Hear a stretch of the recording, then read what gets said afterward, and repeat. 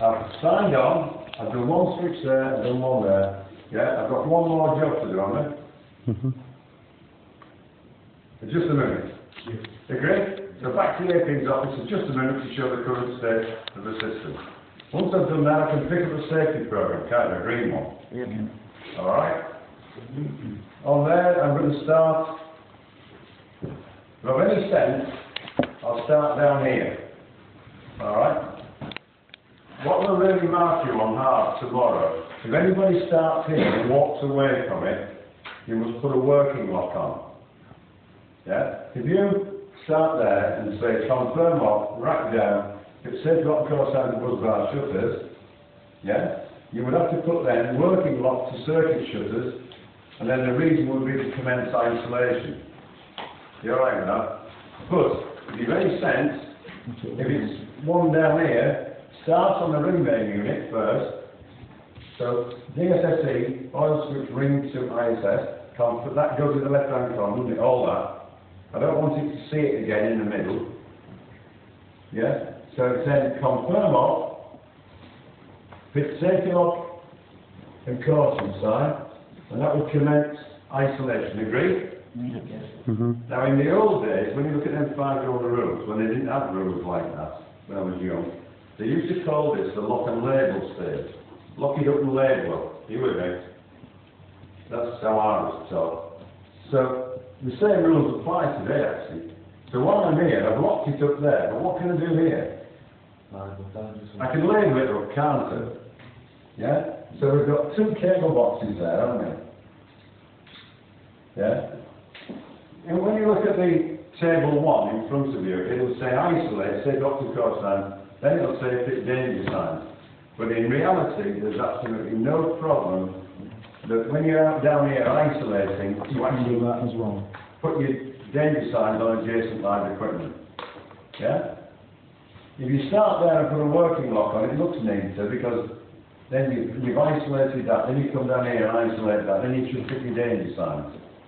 Yeah? But there's absolutely no reason why you can't fit your danger signs after you've isolated that. Do you understand that? So you could go here. We need to be clear. Yeah? We need to be, these are live, aren't we? Yeah? It's only a 4-day course. There is a big debate if this is the right way to do the thing, in reality. Because these are live and it's switched on. Did anybody show you that Lucy SF6 ring menu around the back? On the MOD circuit. It's made out of really thin material. And occasionally they put a new one in it up near Boulder. I'm trying to think which water company it is. So this water company up there, so Boulder, I put this ring, a brand new ring in. And occasionally the light sort of did a bit of a dip. Yeah? And that went on for several months, maybe a year or 2. And one night we lost everything. Yeah?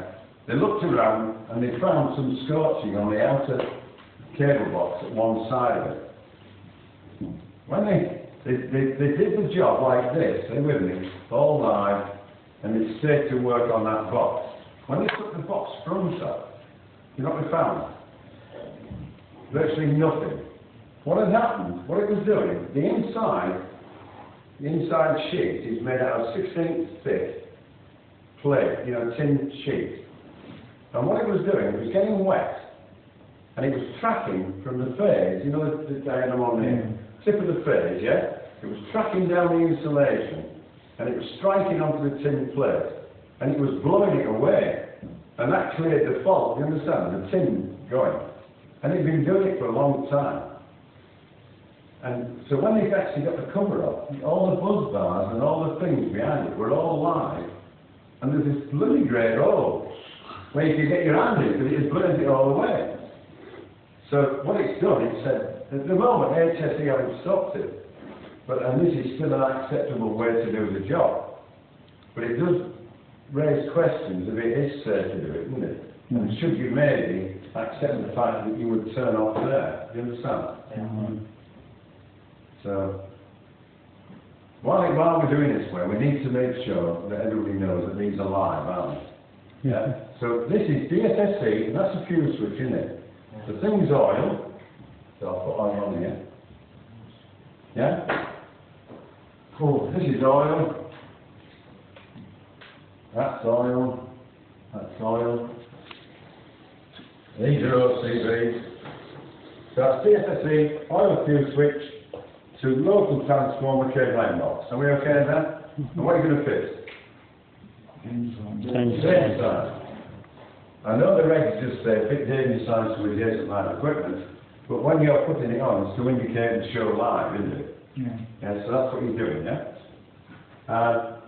On the DSSC oil switch ring to D, we've got another cable line box, haven't we? And we're going to put the danger sign on there. So I'll put the D on there, and that's to show that's live, agree? Yeah. But I could have isolated there first, then done that, then done that. But if you look at that table 1, yeah, after isolation, it's when you should do a risk assessment, put barriers up, put danger signs on. This should be called a lock up and label up, because you've locked up there, now you label up, yeah? Alright, we'll come back to ISS. What are we going to do now? Confirm off. Yeah, we're alright there. Up here, confirm off. Yeah, rack it down and fit safety lock and the caution signs to the buzz bar shutters. And what will that do? Complete isolation eventually cabled to DSSE, wouldn't it really? You alright with that? Alright, so we've isolated, we've got our danger signs on. The next step is what? Prove dead? Where can I prove dead? Can I prove dead there? No, there. I can't prove dead here, but I can there, can I? Alright. One or two of you missed the safety personnel. And you need to have all the tools, yeah? You need a potential indicator, a proving unit, and a safety person with you. Keys, handles, all the bits, I'll tell you now, don't count for anything.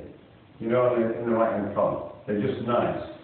But when you get to proving dead, it's absolutely vital that you put safety person, potential indicator, and proving unit.